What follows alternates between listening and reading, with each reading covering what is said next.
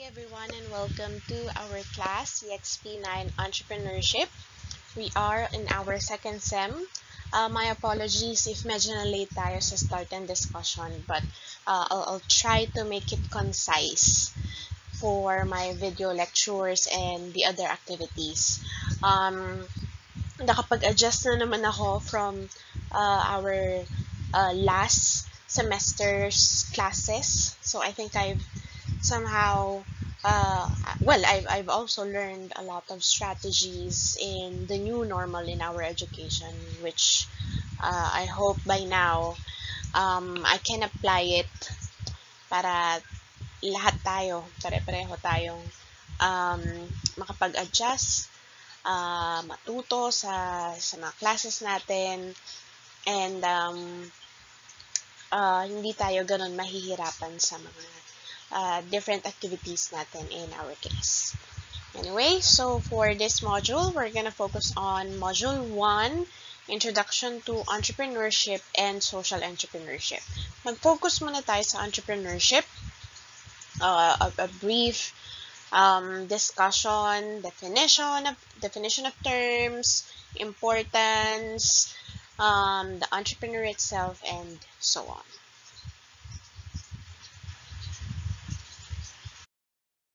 So learning objectives for this module: to introduce principles and concepts in entrepreneurship, then to introduce the traits an entrepreneur should have, to discuss the impact of entrepreneurship to the economy, and to introduce social entrepreneurship and differentiate it with entrepreneurship. So these are our learning objectives for Module 1.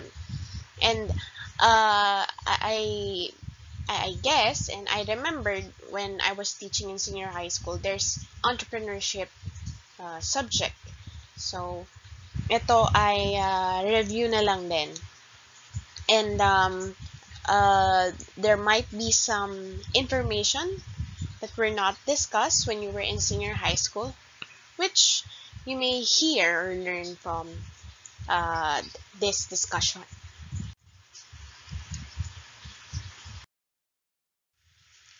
So we have here Corazon Dairoong.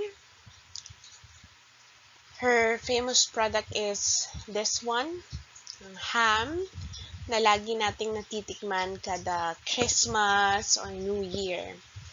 And her business is CDO. Siyempre, alam natin yan. We always have different products from CDO in our houses, in our homes.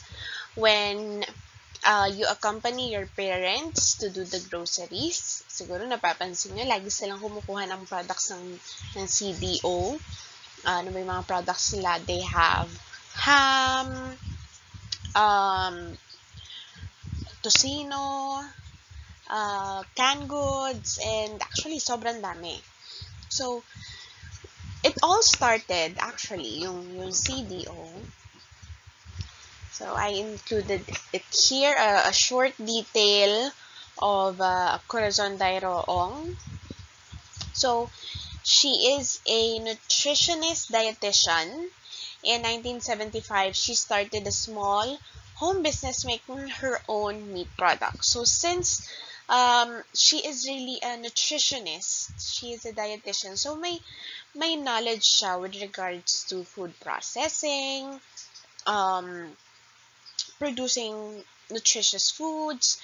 So with that knowledge, and also that's her passion, she decided na why not put this knowledge and desire into something profitable. Kaya gumawa siya ng sarili niyang mga processed meat products sa bahay lang niya. So with a small loan from the bank, she and her husband turned their home into a small factory. Until 1981, they changed the business name to Food Sphere Inc. with CDO as the flagship brand. When they were starting, one of their products that was a hit in their neighborhood was the siopaw, pero ang palaman ng siopaw ay I remember sa news about her longganisa ang palaman. And marami sa neighborhood nila ang nagustuhan yung ganung concept. So, right, hindi lang siya nakaisip na magnegosyo ako about food, processed food. Nag-innovate siya, nag uh, naging creative siya from what is usual. Then, from there, yun nga, naging sikat. Ang daming nag-enjoy dun sa product niya. Until, lumago. At nung lumago, they decided na magtayo na tayo ng factory. So, it was a big risk. It was a big step. Pero, Corazon Dairoong saw an opportunity, a big opportunity in the processed food industry. Kaya, kahit mangutang sa bangko, it's fine. Kasi alam niya na may malaking opportunity sa business niya. There was also a time when okay na yung CDO. So nagpo-produce na sila, may factory na sila. However, there was a time when nasunog yung factory nila, yung small factory sa bahay nila. So that time, in the interview I've read about Corazon Dairoong, so that time daw, nagdadalawang isip na rin sila kung ano ba, mag-file na ba tayo for bankruptcy, ihinto na natin yung business, or let's take a risk. Magpatuloy pa rin tayo kasi may anak siya that time, and may mga tauhan siya, and she thought of what will happen with these employees if we stop the business. Kaya doon nagkaroon ulit siya ng another risk-taking decision of still pursuing the business. So kahit na nasunugan sila, nagpatayo ulit sila ng isang planta sa may Valenzuela. It was during 90s, and actually during that time, so bukod sa nasunog yung planta nila, may financial crisis nun. So may problem with the economy. There's a struggle with the economy. Kaya mahirap man, there are things that Corazon Dairoong definitely cannot control, like the financial crisis and events like this, the fire or natural calamities also, but she still took the risk. So nevertheless, they saw this as an opportunity to provide more jobs, to produce more products, to be creative with the food products that they are trying to sell. And definitely sa pag-expand na to, hindi ulit it's not from their pockets, it's not from their capital, from the previous business operations. So nangutang ulit sila. Okay, so another big step. Ganito talaga ang pagnenegosyo eh. So dito na makikita pa lang natin yung mga challenges ng isang entrepreneur. So until lumago, nakapagpatayo pa ulit sila ng isa pang planta, and until marami na silang naipoproduce, mas marami na yung na-reach out nila na regions or places. And right now, sa pandemic, nagkaroon din sila ng online store. So they are partnering with I think Lazada and also Shopee. Nakita ko yung page nila sa Lazada and Shopee. So they partnered with these two online platforms para mas madali yung pag-reach out sa mga consumers. Nagkaroon din sila ng mobile food stores. So, may mga rumoronda sila na parang mga trucks, mga grocery stores, pero nandun sa vehicle na yon, and they are selling their products. So, that's the story of Corazon Dairoong. So, somehow, kahit short yung na-discuss kong history, kung paano nag-start yung CDO and their challenges, we can see how um, how a business is very challenging, is difficult to put up with. Pero, kung may drive ka, if you are willing to take that risk, kahit na nakakatakot, kahit na hindi ka sigurado sa kung ano man mangyari, 'di ba? Parang si Ma'am Cora, ang tawag daw sa kanya ng mga empleyado niya. Parang si Ma'am Cora na nasunugan na, hindi niya alam kung paano magsisimula ulit eh. And marami ding nakaasa sa kanya, pero parang ang hirap, hindi mo alam kung anong mangyayari. And that time, nung nasunugan sila, hindi pa naman ganun kalaki. And take note, nandyan na si San Miguel, si yung nag-produce ng Century Tuna. So, ang dami ng mga big companies in the food industry.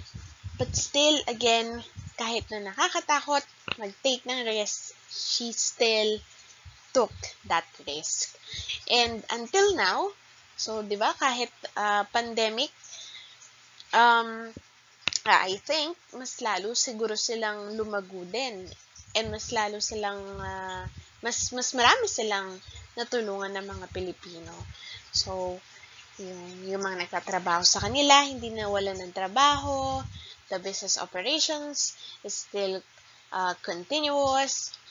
And at the same time, since they are in the food industry, so they are producing food products for the many Filipinos na kahit na may pandemic, so we can purchase some of their products online. They are doing other initiatives. So, this is the life of an entrepreneur. It's very difficult, it's very challenging, but if you have that heart, if you have that passion, if you love what you're doing, you can succeed.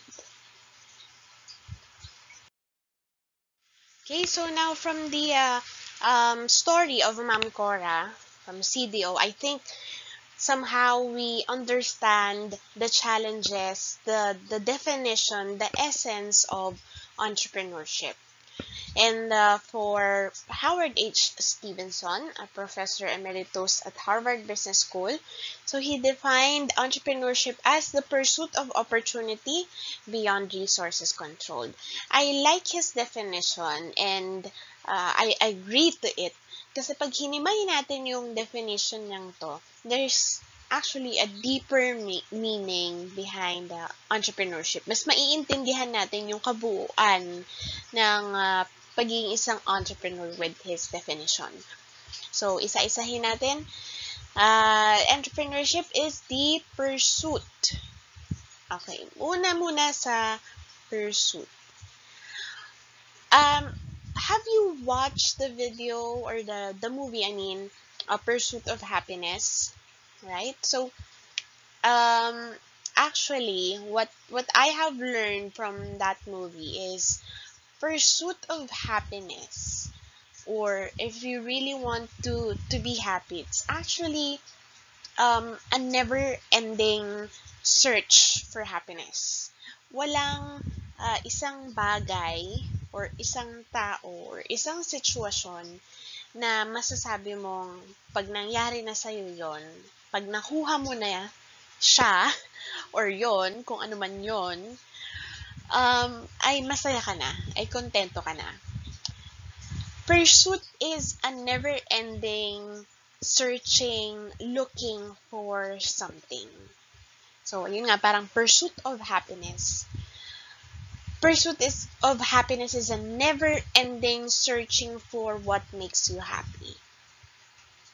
And in entrepreneurship, pursuit is a never-ending search for or of opportunity.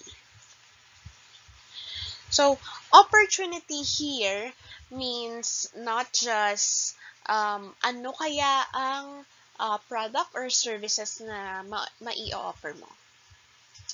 Opportunity here means who are the market that you can help to or with. Ano ba yung mga needs ng market na to? Ano yung mga wants nila? How can I make these needs and wants transform it into an opportunity for my enterprise? Or opportunity like looking for business partners, expanding. Opportunities can also be innovating technologies so that the business's performance will be much better, will improve. So that is opportunity. So pursuit of opportunity. And if we have observed, never ending din yung paghahanap ng opportunity. Kaya nga it's a pursuit of opportunity. Never ending yung pag-innovate ng isang technology, paggawa ng panibagong product or services. For instance, dati kung ang cellphone ay napakalaki, napakabigat, it's so inconvenient, for short, to have a cell phone. But now, it's so lightweight. It's so lightweight that you can just put it inside your pocket. Yung iba, yung phone nila, pwedeng nasa wrist mo na. Yung mga smartwatches. What else? In the past, phones are just for calls. Wala nga text eh. Right? Kailangan mo pa ng antena. Kailangan mo pang maghanap ng magandang reception. But now, phones are not just for calls, for texts, but for documentation. It's like a mini computer already where you can write some of your notes, you can type, document, and so on. So there's a lot of innovation happening in our current situation because, again, entrepreneurs always seek new opportunities. Okay, they always find ano kaya ang pwede nating i-offer sa market because this can help them in their daily lives. This can help them with their needs, with their wants. So that is pursuit of opportunity. Next is beyond resources controlled.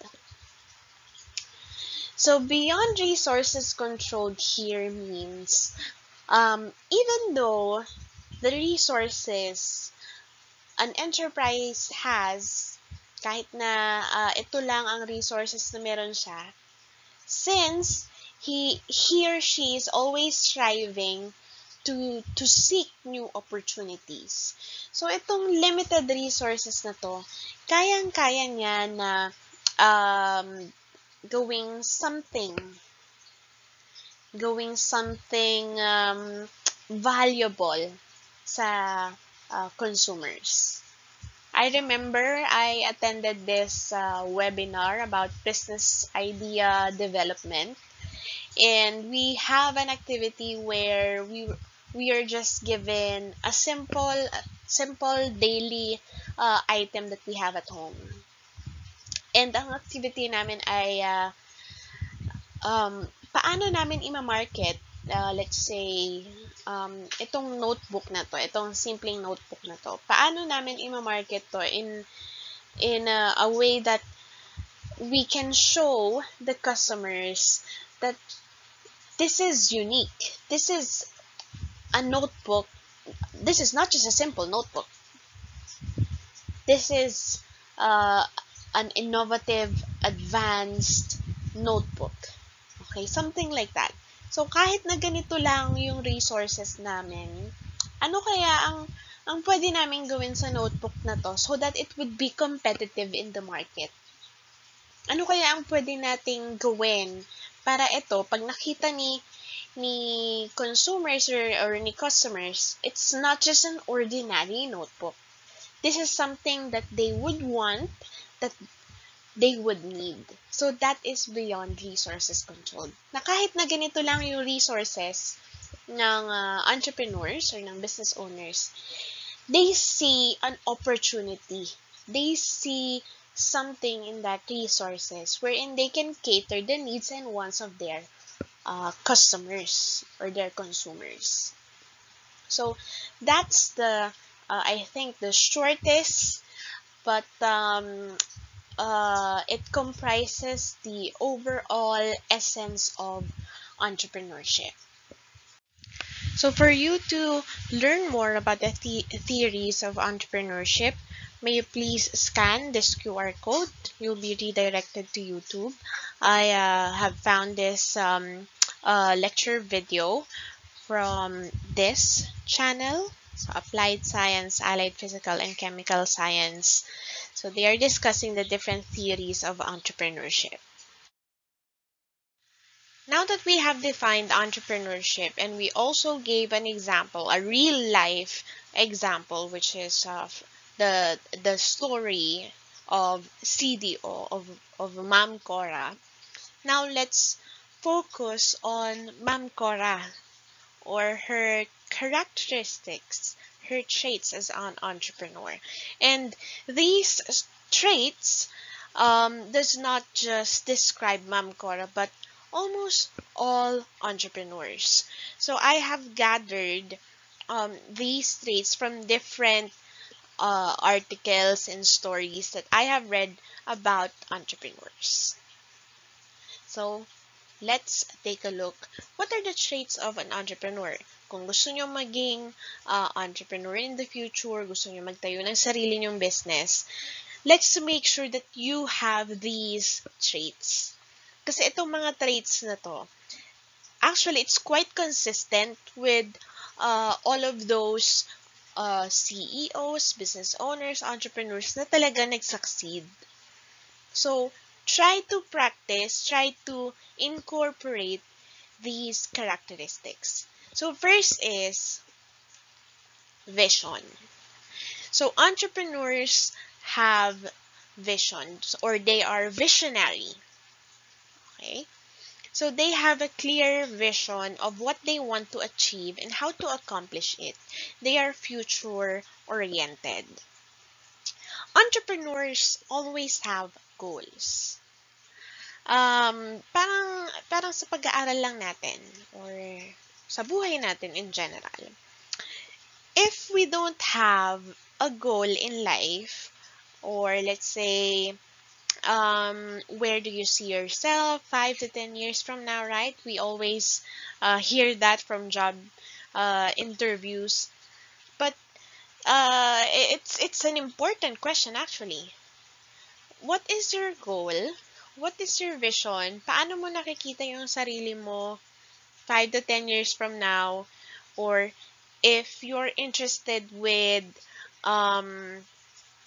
let's say planting, paano mo matatransform yung hilig mo sa pagtatanim into something profitable? Paano mo nakikita yung sarili mo na dahil sa pagtatanim, aasenso ka 5 to 10 years from now? Ito ka na. Kahit wala pa yung actual scenario na yon, because you have already a clear vision of what you want to achieve. So entrepreneurs should be visionary or are visionary. They should have a vision, a clear picture or goal or an objective of where do they want their business to be years from now. Okay, so they are always future oriented. They always focus on the present and also what lies ahead. Next is entrepreneurs are risk taker. So sabi nga ni Zuckerberg, in a world that's changing so quickly, the biggest risk you can take is not taking any risk. Right? So, sa panahon ngayon na grabe ang bilis ng pagbabago ng mga bagay-bagay. Parang ngayon lang sa pandemic, parang last year lang pumupunta tayo sa school. Last year lang, we have our textbooks. Though meron namang e-books, but we are used to bringing hard-bound books. But due to the pandemic, ito kasi mga situation na hindi talaga natin makokontrol. So, due to the pandemic, there's a sudden change in the way we learn, the way we do our businesses. So many businesses nowadays are going online, for instance. So if we don't take that risk, for example, going online, dahil lang, kasi marami ng nag-online selling. Or kasi hindi ko alam yan hindi ko na lang hindi na lang ako gagawa ng Facebook page or ng Google Ads or something like that. Kasi hindi ko talaga alam yan And I'll just stick to the usual business operations sa may physical store. Yun nga nasa pandemic tayo and the government themselves, the situation, the virus is preventing people to go outside, to go to malls, stores. So, if you don't take that risk of going online, talagang malulugi yung business mo. And in the end, syempre, magsasarado na. Mapipilitan kang magsarado kahit na ang negosyo mo ay something that could help a lot of people. Kahit na in demand yan. Pero if you don't take the risk, if you don't make changes para matulungan mo not only your business but also a lot of customers or your market, wala mangyayari. You're just gonna fail. So again, sabi nga ni Zuckerberg, ang biggest risk is not taking any risk. Okay? I remember Kodak. Siguro naabutan pa ng iba yung Kodak na film. So, yung cameras noon, 'di ba, may mga film, and for you to see the actual picture, kailangan mo pang pumunta sa mga what do we call those stores? Camera Photoshop stores, something like that. I can't remember. So, kailangan mo pang pumunta doon sa mga stores na yun just to print out the film and have a copy. So, during that time, nung mga panahong ganun pa ang pagsa-selfie, so hindi pa rin uso ang word na selfie noon, Kodak is the leading camera producer or maker in the market. So, talagang malago sila that time. Sila ang number 1 in terms of cameras, photography. However, nung nagkaroon na ng innovation, actually, yung first digital camera is from Kodak. Kaso, yung nag-invent nung first digital camera, medyo bulky pa, medyo malaki yung first digital camera, they have disregarded that idea. They still stick to film cameras. Now, there came a time when digital cameras are already flourishing. Many people really bought the digital cameras kasi nga mas convenient siya na pwede mong i-save dun sa mismong device yung mga pictures, and at the same time you can still see the actual picture without going to these photo studio. Yeah, I remember the name of that shop. So photo studio, just to print out the picture. So since Kodak disregarded the digitalization, they did not took the risk of uh, innovating their products, which is the cameras. So hanggang sa nag-innovate ang technologies, nagkaroon na tayo ng smartphones. Actually, medyo disregarded na nga rin yung digital cameras. If you can still remember yung mga cameras na may LCD, no? So, halos ma-phase out na yon. And, yun nga, going back, since with the invention of smartphones, digital cameras were rejected na by most people. Hindi na nila gusto yun kasi yung mga smartphones, andun na lahat. May camera na siya, pwede ka mag-games, pwede ka mag-store ng kung ano-anong files and so on. So, until, I think that was 2012 when they filed for bankruptcy. Talagang hindi na kaya ni Kodak. Nakakapanghinayang kasi the idea of digital cameras actually came from an employee doon mismo sa Kodak. So, sayang kasi hindi nila tinake yung risk. And sometimes taking that risk, there's an opportunity there. Okay, next is creative. So entrepreneurs are creative. They think outside the box and look for opportunities to produce new solutions. They're also resourceful in solving problems and challenges. So they are creative enough na kayang gumawa ng entrepreneurs na something simple, something usual, something that we use every day pero kaya niyang gawing something na profitable, something na in-innovate niya, okay? In-improve niya yung usual product or a simple product into something new. So, going back to our example, the previous example, yung cellphones. So, syempre, nag-start tayo sa telephones. So, from telephones, it was innovated. A simple telephone was innovated into cellphone. Medyo bulky pa, medyo malaki, inconvenient. Kailangan pang maghanap ng magandang reception.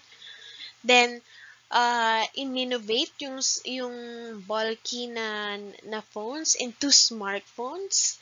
Then, nagkaroon ng maliit na smartphones, hanggang sa medyo lumalaki na yung mga smartphones. Nagkaroon ng mga cameras na de-flip or something. I can't quite describe how they innovated it. May phones nowadays na ang lock niya ay instead of passwords ay face recognition or fingerprint. So that shows the creativeness of entrepreneurs. What else in terms of food naman? So that is simpleng coffee. Simpleng coffee lang. Nagkaroon tayo ng frappuccino. Nagkaroon tayo ng Americano, ng latte, ng macchiato, ano pa ba mga flavors. So, different flavors. There's this business owner I've met just recently. So, dun daw sa coffee shop nila, ang ginagawa ay piniprint nila yung picture mo doon sa coffee mismo. And it's potable, it's edible, yung picture na yon. So, something like that. You should be creative as an entrepreneur. Kasi, as mentioned nga, no, dun sa risk takers, sabi ni Zuckerberg, in a world that's changing so quickly, kapag ikaw hindi ka creative enough na hindi ka nakasabay dun sa trend, dun sa kung ano yung uso, or kung hindi ikaw yung nauna doon sa kung ano man ang bago sa paningin ng masa, talagang mahuhuli ka. So, kailangan maging creative ka na you always think of ideas how you can innovate this or expand your products. In short, pursuit of opportunities. Okay, and that is through being creative also. Next trait of entrepreneurs is they should be passionate. So if you are passionate in what you do, you are committed and motivated to succeed. For instance, yung situation nyo ngayon sa pag-aaral, right? Even though there's a pandemic, the situation is really difficult. Actually, even before the pandemic, nandyan yung financial problems, yung overloaded works, homeworks, right? Even at home. So, ang daming pinapagawa nila nanay. Pero dahil passionate ka, gusto mo maging teacher one day. You're looking at your goal. You are focused on your vision. Okay? Your goal is 5 to 10 years from now. You can clearly see that you will become a teacher one day. So because of your goals, you are passionate, you are motivated, and committed na kahit na mahirap ang situation, you still pursue it. So same thing with entrepreneurs. Since they are building also their empires here, they are committed, they should be committed to their enterprise, to their business. And if you love what you are doing, let's say most of the entrepreneurs, they put up their businesses or their offered goods and services are usually what they are interested in. So if interesado sila sa, let's say, pagtatanim, mga plantito, plantita, or they are interested in cooking, in baking, or they are knowledgeable in yung mga technology, yung mga websites, in IT, programming, creation of websites. If they are knowledgeable with that and they enjoy doing that, usually yun na rin yung ginagawa nilang business. And since it's what they love and they are getting profit from that business, so motivated sila na palaguin yung negosyo nila or yung business. That's why, as mentioned, no, if you are passionate with what you do, you are committed and motivated. Whatever comes your way, may mga external factors man na hindi natin makontrol, like the pandemic, or pag nagkabagyo, or may mga ganitong rules and regulations that prevents us from doing this certain activity in our business so that we can expand. So kahit na may mga ganong situation, you are creative enough to find ways. Okay, you are taking risk because again, you are passionate, committed, and motivated. And on top of that, I forgot, you are optimistic. Okay, you are optimistic na kahit na things might be uncertain, kahit na mag-take ka ng risk, pero hindi ka ganun kasigurado kung anong posibleng mangyari in the next months or years, but you are optimistic na you can make ways. You are eager to make ways. Okay, so that's passionate. Next, entrepreneurs are decisive. They practice sound judgment and decision making even under pressure. So ito yung problema ng karamihan. Actually, even millennials.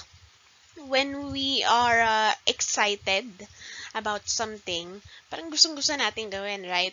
Or if we feel sad, syempre, nagbabago yung mood natin and naapektuhan yung decision natin. So, with entrepreneurs, hindi pwedeng na nadadala ka ng emosyon mo or you compromise your decisions. Dapat yung decision ng isang entrepreneur sa enterprise niya ay talagang pinag-isipan.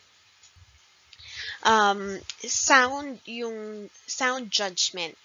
Kasi pag mali yung decision niya, definitely maapektuhan yung business. So, pwede magkaroon ng loss or unfortunately, pwedeng magsarado yung business. That's why, entrepreneurs should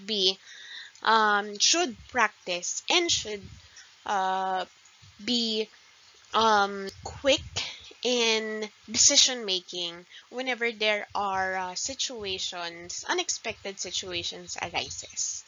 So, kunyari, along the way, ito yung plano ng business na mag-produce ng 100 items per month. Pero along the way, hindi na na-predict or hindi na napagplanuhan, biglang nasira yung makina. So, anong kailangan gawin ni entrepreneur? Kailangan ba niyang ipagawa kagad? Kaso walang pera, walang budget for the maintenance, for the repair of that machine. Or another issue that usually businesses encounters pag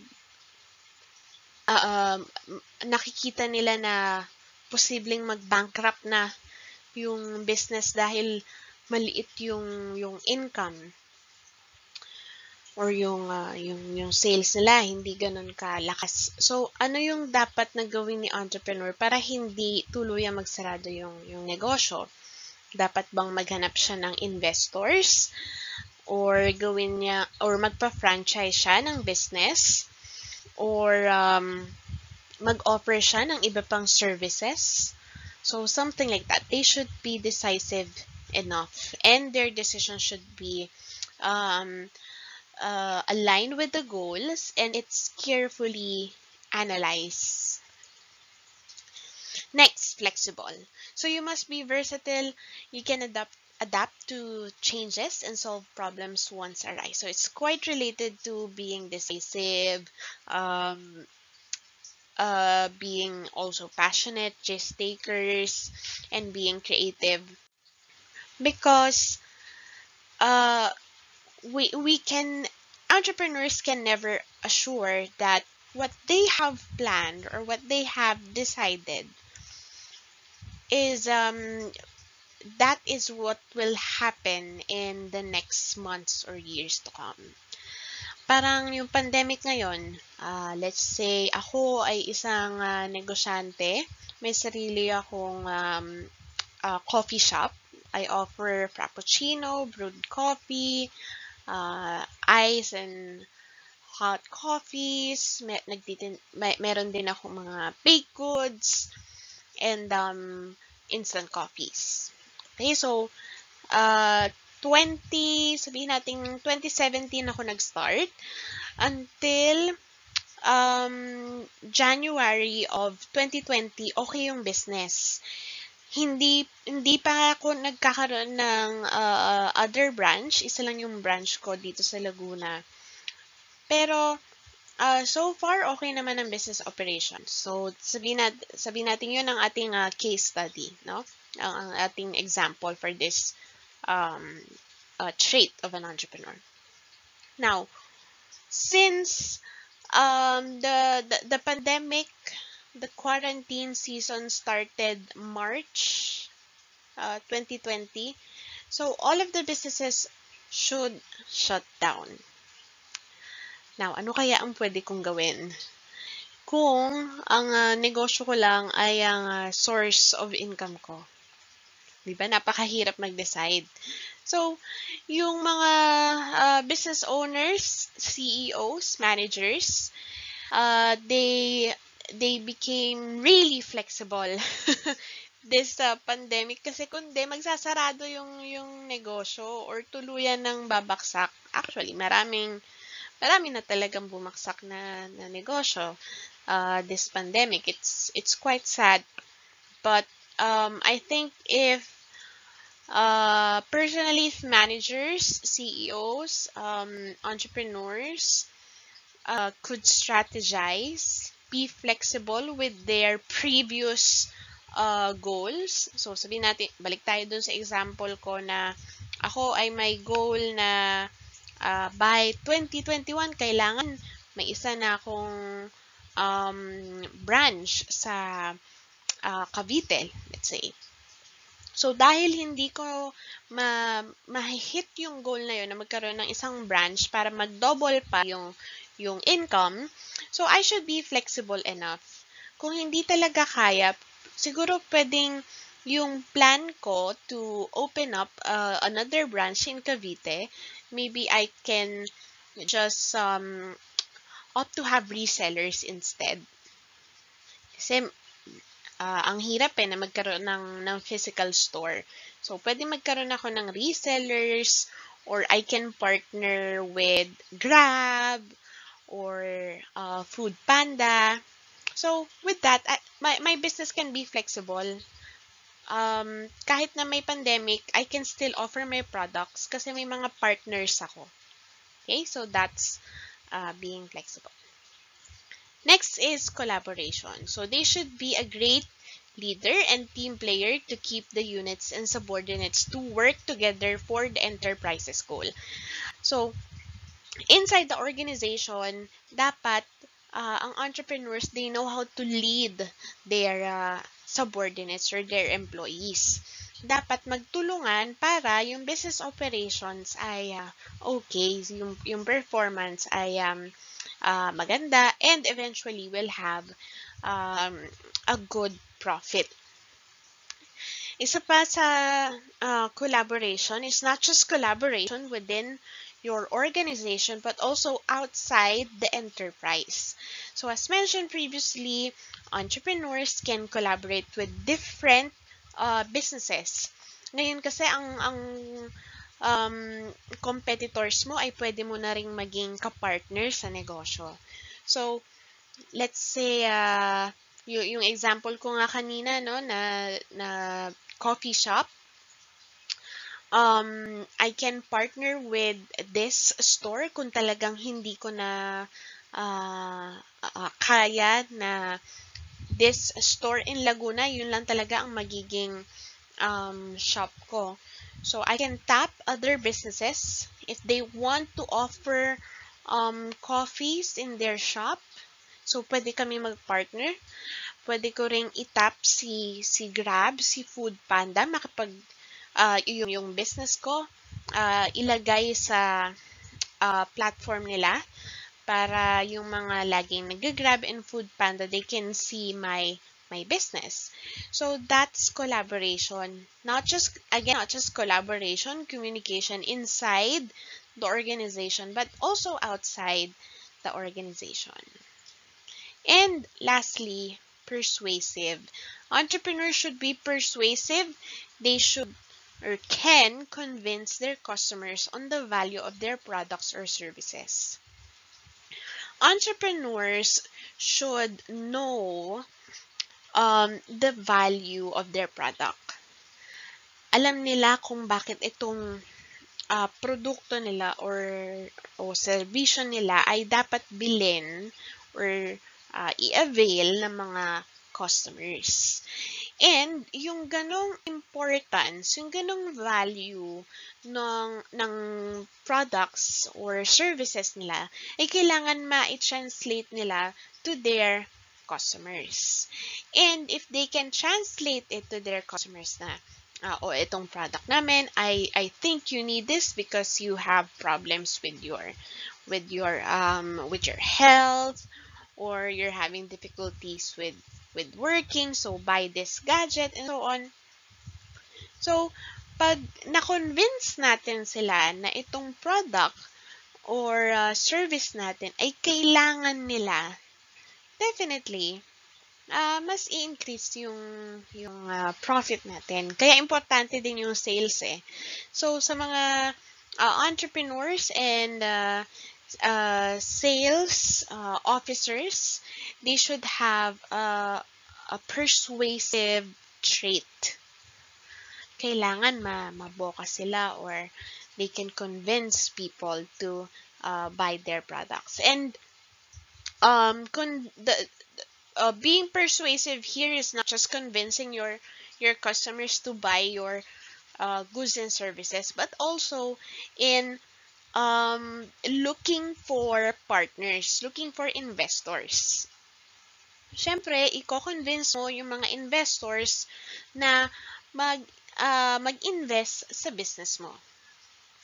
I-convince mo yung bangko na kailangan mo ng ganito amount of money so that you can expand your business. For the franchisee, kailangan mong i-convince yung mga future franchisee or those who are interested to franchise your business that if they invest in your business, they can grow their money up to this amount. So that is the persuasive power of an entrepreneur. Dapat hindi lang sa customers, but in different stakeholders or different people that can help the organization. Now, for you to have a different perspective about the characteristics of an entrepreneur, I suggest that you read this article and also try to read other articles from different authors na talagang exposed na sila sa pagnenegosyo. To be honest, I think my experience with business planning strategy with entrepreneurship in general, I'm still not that confident, though I have some experiences in putting up businesses, but compared with the experience of others, definitely mas marami tayong matututunan sa kanila. And I myself still I always attend webinars about putting up your own business, strategizing, because I also want to improve myself as an entrepreneur, not just as an educator, diba? So, as mentioned nga in our course, in our major, focus talaga tayo sa using these different skills to put up our own business. So not just using these skills and knowledge to teach other students, but to also teach them how to use this in business purposes, and us ourselves to put up our own enterprise. So I suggest read this and also read other articles about an entrepreneur. So, we're done with the part 1 lecture. I'll be dividing the lectures para hindi mahaba yung videos, and also with the uploading of the videos. So, next topic would be entrepreneurial process, economic environment or business environment, and the importance of entrepreneurship. So, I hope that you have really watch this lecture and the succeeding lectures, and you learn more about entrepreneurship. Para naman, di ba, we can use the skills that you have learned in industrial arts, in home economics, in cookery, in baking, and in the different areas of TLE. Let's try to use that to have our own enterprise, to have our own business, and probably one day, dun pala kayo lalago, no? And on the side, you can also teach others about being an entrepreneur. So again, thank you, and please watch our next video lecture.